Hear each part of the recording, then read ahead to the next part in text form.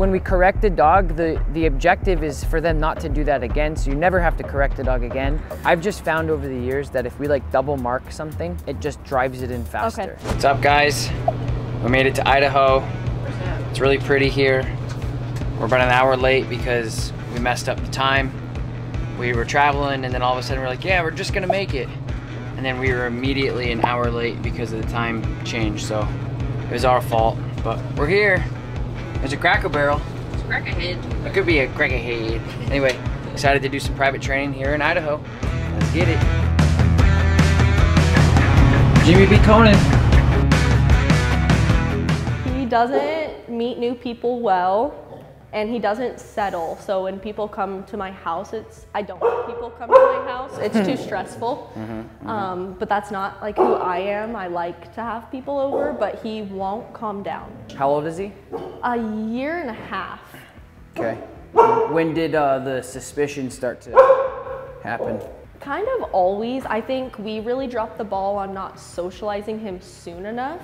I think the most beneficial thing for you guys is probably how to introduce him to other people. The first thing we should do is just go outside, just take a walk together. If you have a dog that is genetically inclined to be suspicious and huffy and puffy, then your job is to have good obedience and control.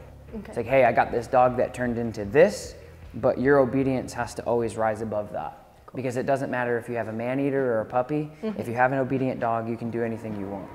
Nice. Definitely more confident out here. Yeah. Definitely. He knows. This is what we do most, I'd say. Okay, cool. Give him a little break. Break. Good.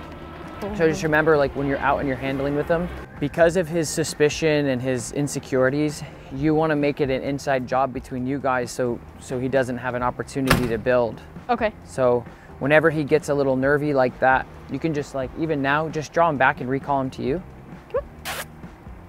Good.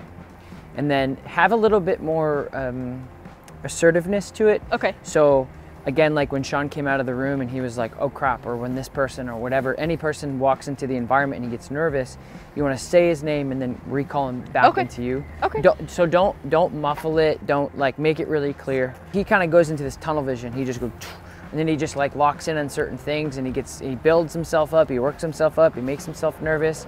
So you just say his name and be a little bit more assertive about it. Okay. So correct that just a little bit. Okay. Hey. So give him a leave it or say something. Okay.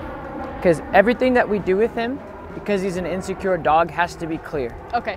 Like if you have somebody with anxiety too, and you're just like, hey, here's 10 things I need you to do. How do I do it? Don't worry about it. Well, where do I need to be? Don't worry about it. They're gonna have way more anxiety. Okay. So when you're with him and he goes, I don't know what to do, and you're just like, you're not as clean with things. When we correct a dog, the objective is for them not to do that again, so you never have to correct a dog again. Okay. Some cases that's not realistic, some cases it is. Leave it. Good boy. Good leave it. Good leave it. Good boy is okay to use, but I've just found over the years that if we like double mark something, it just drives it in faster. Okay. Like Good when leave we're, it. yeah, it just reinforces it. Like certain people have different reward systems verbally. Pet owners do not. They say whatever comes out of their mouth that makes sense in English. Yeah. Yay, good, Yeah. nice. They don't know it. Amazing, you did it. They don't know. But we're doing classical training, we're raising puppies, we're doing competitive obedience. Your markers are extraordinarily important. Okay. I work with pet owners and they could give a shit about that.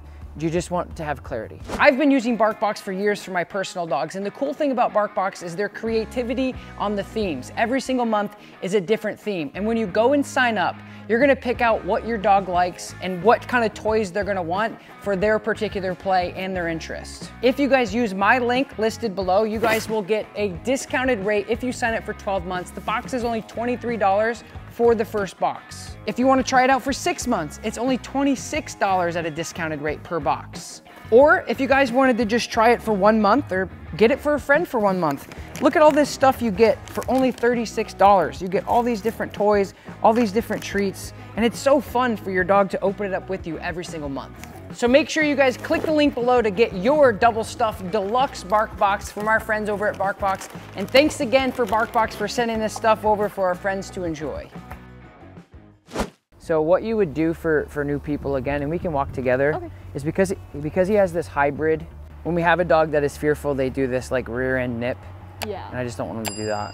That's all. It's a herding thing. Yeah. It's a border collie thing.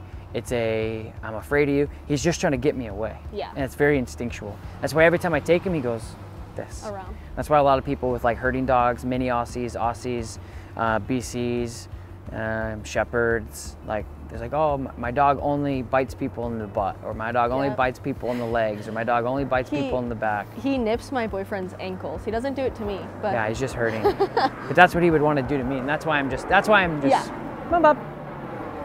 So I'm just gonna be frontal with him. I don't know that he would. I know that if he did it, I would be like, oh, I'm an idiot. Duh. Yeah. I knew that was coming. That's what I try to, stay successful. Dog training isn't perfect, but if I can make it as perfect as I can, I will. Good boy. So I'm just bringing him out. He's obviously really nervous, but I'm just working with him out here. Come on, bud. Nice work.